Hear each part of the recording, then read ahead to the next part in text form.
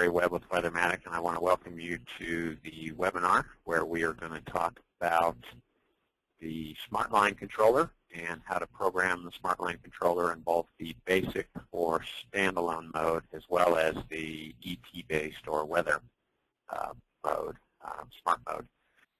So let's jump right into the controller and talk about specifically how you program each one of these steps. You'll see on the start of your screen, or the faceplate that you have here, that you've got 4 buttons at the top. On the top right, you have an up or down button. On the left-hand side, you have 3 buttons, actually. The program button, that changes your program, and then the next and back button.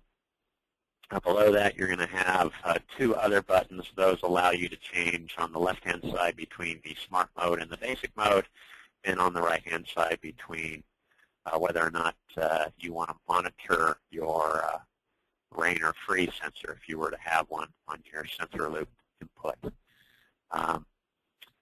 Again, on the right-hand side, you're going to have all of your basic functionality. The 12 o'clock position of the dial is going to be your run position, and then directly to the right of that is going to be your system off position. And then we're going to move into the current time and day, and this is where you would enter the current time, the current day. Moving to your program start times, then again up to 8 start times per program, 4 programs A, B, C, and D. This is where you would set up your start time for program A. This would be your first start time. You could add an additional 7 start times to this if you wanted to. And then you're going to go through and program each one of your stations according to how you want to either manually run these when you do a manual test, or manual zone, excuse me, or this is what the default would be if by chance you took it out of smart mode. Again, if you are using weather-based control on each one of these zones, then this 25 minutes for zone 1, for example, would be overridden by whatever the ET value was for that particular day. It's also good to note that you do need at least 1 minute of runtime on each one of your zones in the zone runtime feature, even if you are using ET, for a couple of reasons. Number one, this allows you to do manual zone irrigation and turn on particular zones. With no time in here, the zones won't run even manually. And in addition to that, this allows you some backup functionality in case, for example, you lost your weather station and weren't able to water according to ET. And then moving on, we have 3 options on days to water. We can either water on a conventional weekly calendar, Sunday on, Monday off sort of thing, or we could set up an odd-even schedule or even a cyclical schedule. So if you wanted to run program A every 10th day, for example. So you've got 3 options there. Down below that, then, we're going to add our omit times. Again, the first time is when the restriction starts. So in this case, it would be 10 a.m. And then the second time would be when that time closes, when that restriction stops, and that would be at 6 p.m. So again, no watering between 10 a.m. and 6 p.m.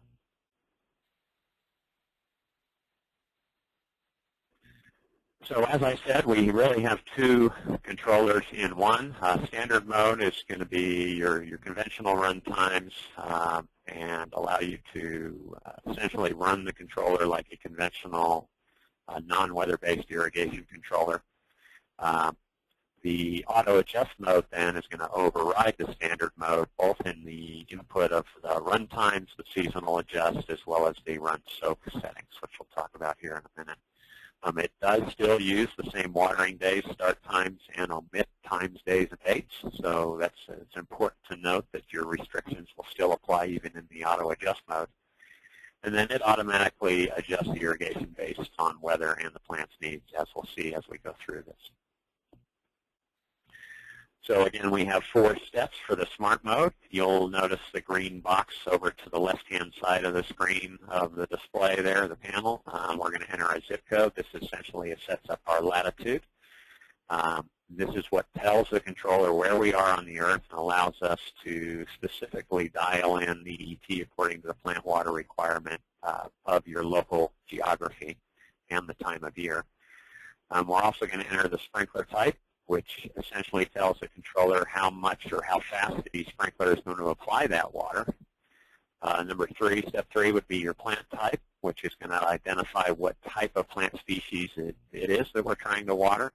And then lastly, you're going to enter your soil type and slope, which allows the controller to automatically adjust those run times and essentially spoon feed the water according to what the soil infiltration rate can take. So having both the soil type and slope are important so that we don't have runoff and we actually apply the right amount of water that the soil can take.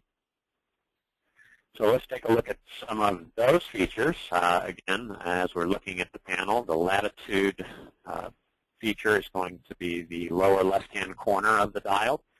And we are going to enter the zip code, which is going to give us our latitude for the specific location of this controller. We're then going to move on to the sprinkler type. You've got two ways to enter the sprinkler type here. It's sort of unique to the SmartLine controller.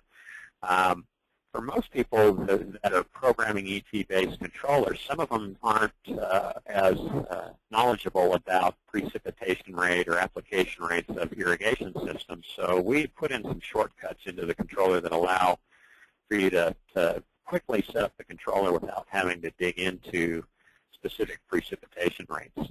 So we've got some shortcuts here that someone could use to set up the controller for Zone 1, for example.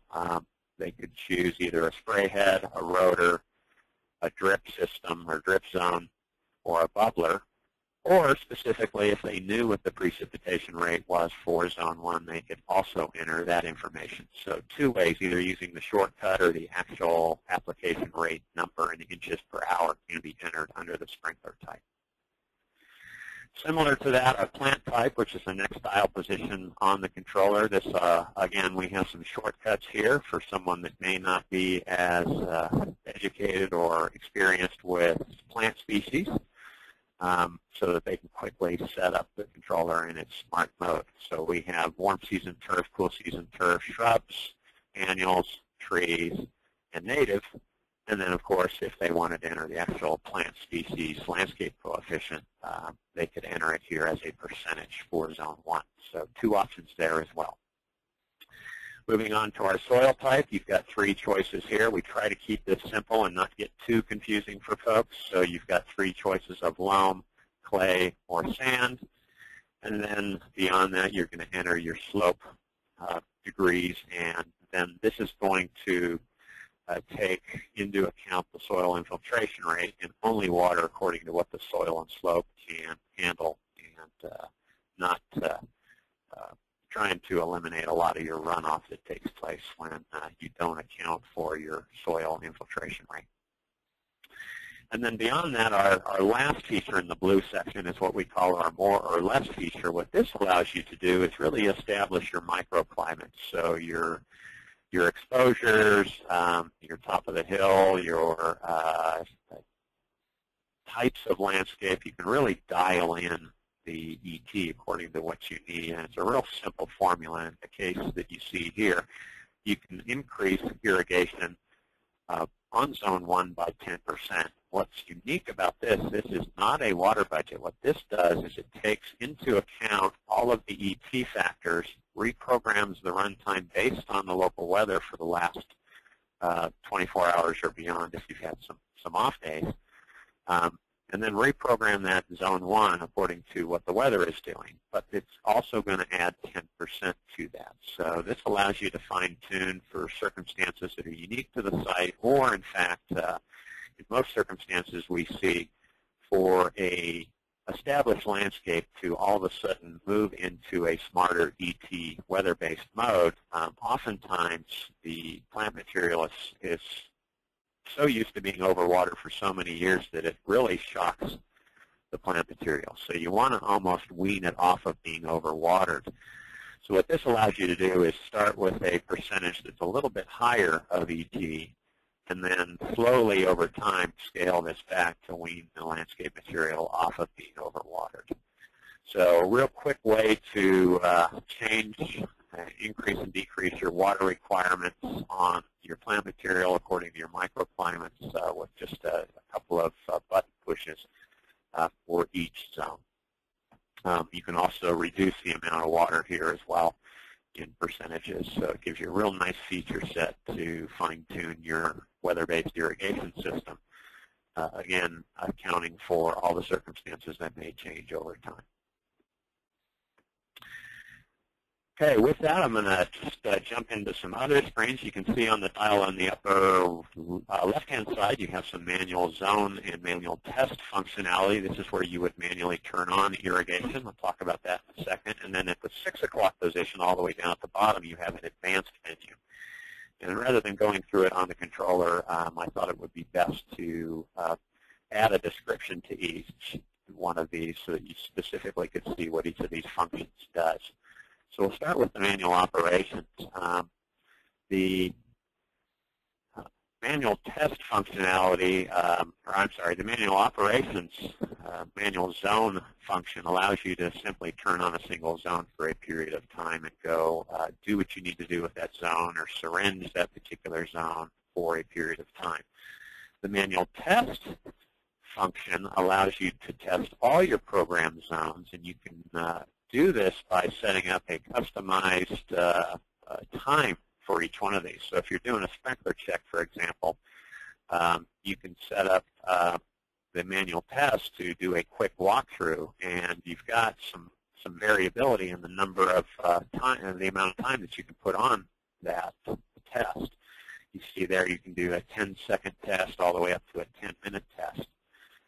Which gives you time to walk through each zone, and specifically if you wanted to quickly walk through your zones, you're not tied to a 2-minute default for doing a manual test. So you've got some water savings features even in the manual test mode. Also, it's important to note that as each one of these manual operations take place, we are performing the diagnostics on all those zones to detect any electrical outages or out of ranges for wire path issues as well. So any time these zones come on, whether in manual or automatic mode, it is performing all these diagnostics. And then you have a simple push button to start the program and let it run, and then a simple way to turn it off by just turning the dial to system off. Let's then talk about the advanced features. Again, the advanced features is located at the 6 o'clock position on the dial. There are a number of advanced functions in the controller, and a lot of the capabilities and the smart capability of the controller is located in these advanced menus. First of all, you have some ability to see when your calculated run times by zone based on the ET deficits are. You can see what your run soak maximum run time and minimum soak time are. You can make some changes to those if you wanted to. It will show you your ET deficits, your temperature data, total run for the entire zone. And then you can clear any deficits out if you wanted to stop accumulating ET over a period of days and start it from fresh. Once again, you can do that. Your default program is going to be available in your advanced menu to allow you to restore your basic program that you programmed into the controller and retrieve it later. And then you've got an About feature that allows you to check the firmware version of the controller itself in case you were interested in upgrading to our SmartLink web-based control as well. As we've sold the SmartLine controller since the early 2000s, we've made some changes to the system, and sometimes that firmware allows us to determine whether or not those new features will be available on the controller. And we do have the ability to either flash that firmware or change out a panel to make those features available to you if you are interested. This is also where you would change your daylight savings time, set up your grow-in schedule to establish temporary plant material or grow-in, clear all your schedules and everything, all the information out of the controller or just a program. We do also have a master valve to zone delay. So if you want it to pause between when the zone starts and when the master valve turns on, that allows for a pump to generate pressure. If you've got a small tank that needs to build pressure before you turn the zones on, or if you've got slow closing valves, the zone-to-zone delay feature would allow you to pause between 2 consecutive zone starts. This is also in the advanced features where you would increase the number of start times. We default at 3, and again, we can incorporate a maximum of 8 start times per program. So this is where you would change what you see when you go in to change the start times of the program. There's a sensor default setting that is user definable, either normally on or normally off. This is where you would change that in the advanced features. The SLW feature allows you to change the amount of time that the rain delay takes place. And I didn't mention this in the weather station, but what the weather station will do is after a precipitation, it will shut off at a preset amount of precipitation, either 1/8 of an inch, 1/2 of an inch, 1/4 inch. You've got some variability there. In addition to that, we find that some of the rain sensor capabilities, depending on your site, if you've got heavy clay soil with a lot of plant material, it tends to dry out more slowly. So what this feature does is allows you to increase the amount of time that the controller stays off after a rain event. So you've got some variability in how you want to change when the controller turns back on after a rain event according to specific site conditions. You can do that here. We can also change the rain and freeze sensing by zone here as well, as we mentioned earlier. If you've got zones that you want to ignore the rain sensor, you do that here as well. Rain delay feature is also included in the advanced features. This is where you would set up your manual rain delay, and then all of your test functionality would be available here as well, where you would measure wire amperage, battery transformer voltage, and initiate your valve locator feature.